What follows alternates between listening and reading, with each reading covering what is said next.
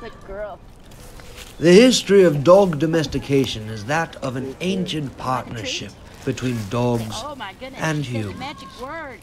That partnership was likely originally based on a human need for help with herding and hunting, for an early alarm system, in addition to the companionship many of us know today and love. One of my dogs, well, it's a puppy. I walk with the other puppy, but he's away until Thursday. And then the other two dogs, their owners work at school, so they're off today. I usually walk those two dogs together. This is Becky, a professional dog walker. She will go to her clients' homes and take their dogs out for a walk. Stop wiggling.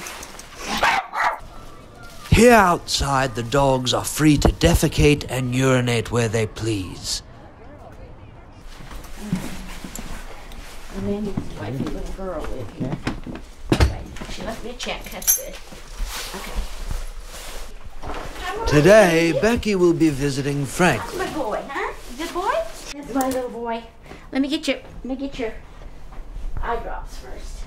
Well, let me get everything. I'll bring it in the living room. Franklin Okay? is a pug who, much like Christopher Reeves, defecates using a diaper.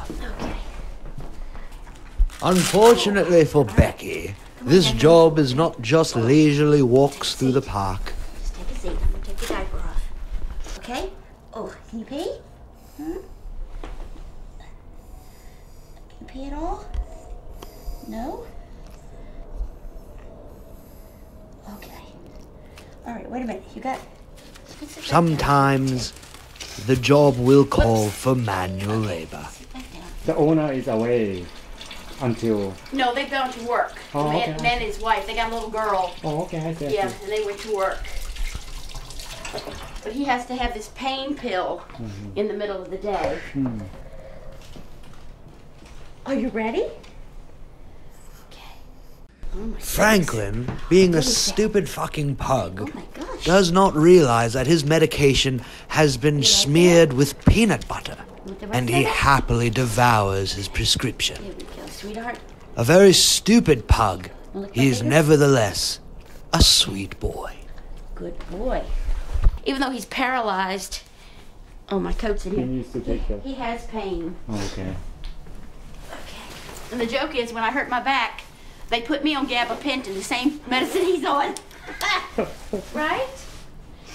Tessa's owner was told by one of the women that lives in the building that I worked in. So that's how I got all my clients. And then I went on 2 websites.